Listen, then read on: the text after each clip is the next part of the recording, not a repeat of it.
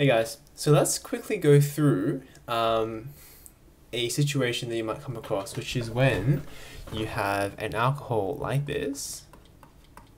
For example, you have this alcohol, and then you'll ask what happens when it gets dehydrated, right? So we have some concentrated H2SO4, the catalyst required for dehydration, and we're going to get water plus one. We can see that there, we could get something like this, right? This hydroxide could get removed along with a hydrogen from over here, and then you'd form a double bond along here.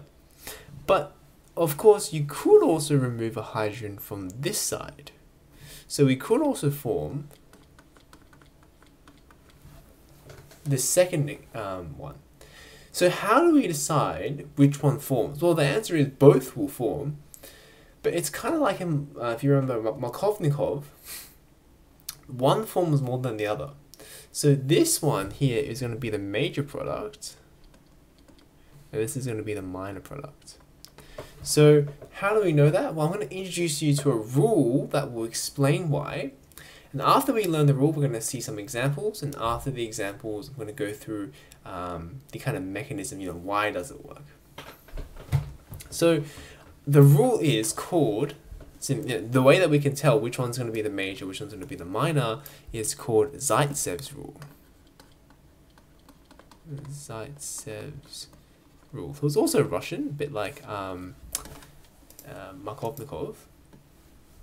So Zaitsevs Rule basically says the carbon with more, the carbon attached to more carbons,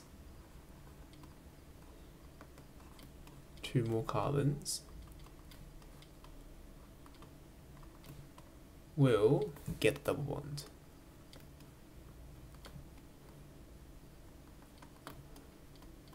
And to see this, we can have a look at this example, right? You can see here, this carbon on the right has more carbons attached. It's attached to 2 carbons. Whereas if we consider this carbon here, if we consider maybe the green carbon, if we make them green, the green carbon only has 1 attachment. Therefore, the blue carbon is a better candidate according to the rule. If I'm also not lazy and I draw on all the hydrogens,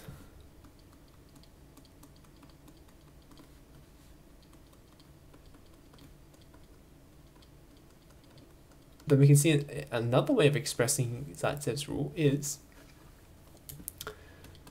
the carbon with less hydrogens will lose the hydrogen.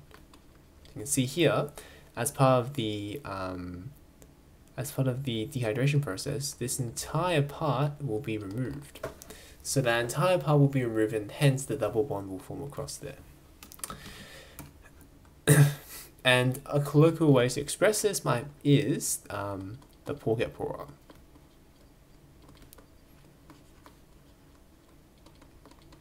Which is kind of in cahoots with the previous one, which is the rich get richer for Markovnikov's rule. So that's the rule itself. It's pretty simple, pretty self-explanatory. Let's go through a few examples just to kind of get ourselves a bit acquainted with it, and then we'll see why it might be true.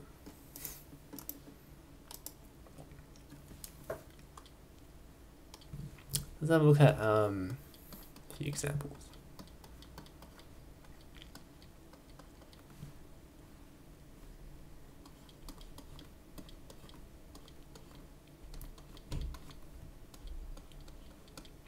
So have a go at predicting what the products of these two will be, which one's the major, which one's the minor, if these both undergo dehydration.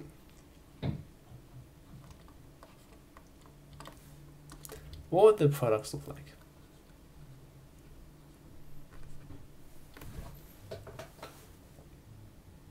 Have a go, come on.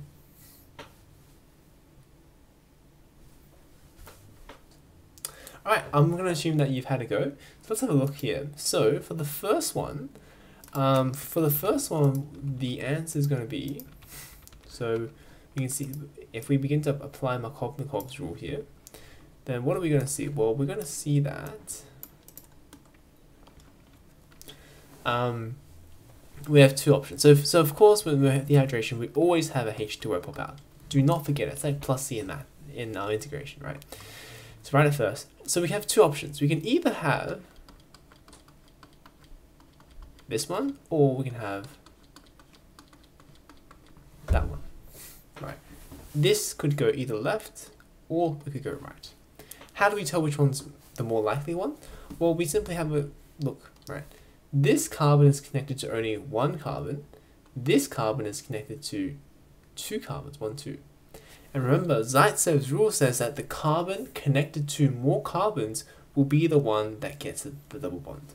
Therefore, this is the major product, and this is the minor.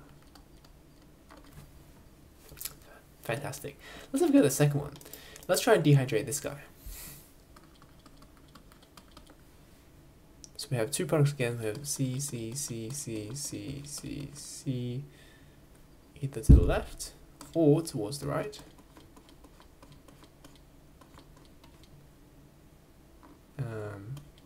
To the left or to the right. Now this one's a bit of a tricky one. Let's see. So how many carbons is this carbon attached to? 1, 2. How many carbons is this carbon? Is this carbon attached to? 1, 2. So actually, these are equally likely. So this is where Zaitsevs rule actually predicts that they're equally likely, because they have the same number of attachments each. So now that we've gone through that, I want to go through some of the mechanisms. Why is this true? So why is Markovnikov's? Why is Zaitsev true? So I'm going to give you two ideas as to why Zaitsev is true. The first reason why Zaitsev is true is because of the electron donating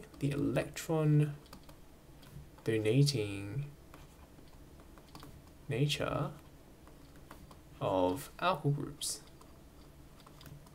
Now I'll tell you what alkyl groups are in a sec. So let's just consider the first example that we had. So either this guy versus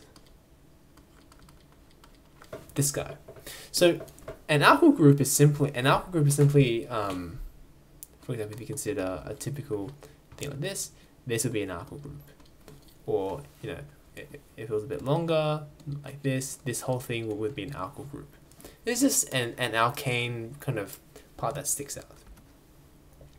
So if we were to redraw this, I could, if we see here, we can see here that this, on the left one, we have one alkyl group here. And alkyl groups like to donate their electrons. So they would like to donate their electrons. They push their electrons into this double bond. When you push the electrons into the double bond, that is going to be stabilizing. So electrons into double bond. Stabilize it. So you can see here that here it's one group that pushes electrons in. Here we have two groups that push electrons in. You might say, oh well, this one's bigger, but realistically the effect diminishes over distance. It's really mostly this guy that's doing most of the legwork. So you can see here now we have double the amount of alkyl groups donating their electrons. The second effect is, so that's going to make, so because on the right hand side one we have twice as many electrons being donated, it's going to be twice as stabilized. This is going to be more likely to actually finish the reaction, pop out. This might kind of just give up halfway through, the reaction will revert, and we'll go back to the original starting products, or something else will happen. That's for the first reason why this is true. The second reason has to do with bond angles.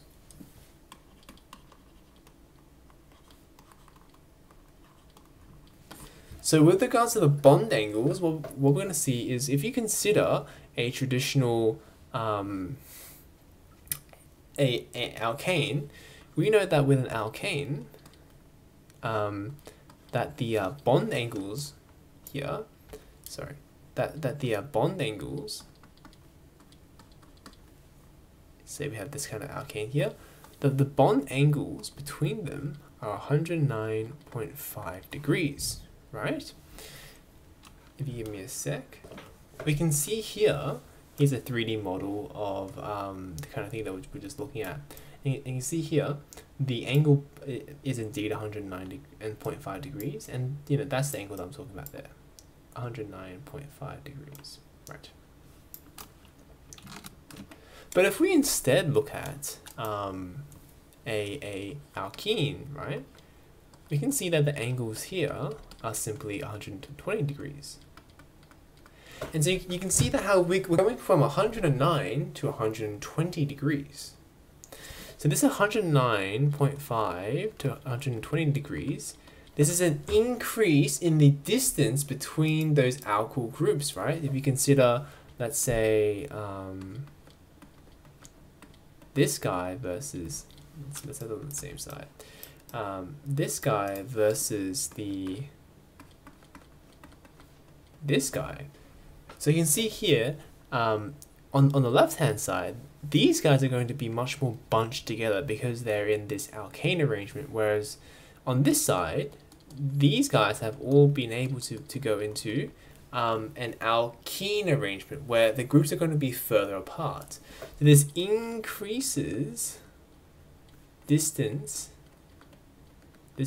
between carbon groups.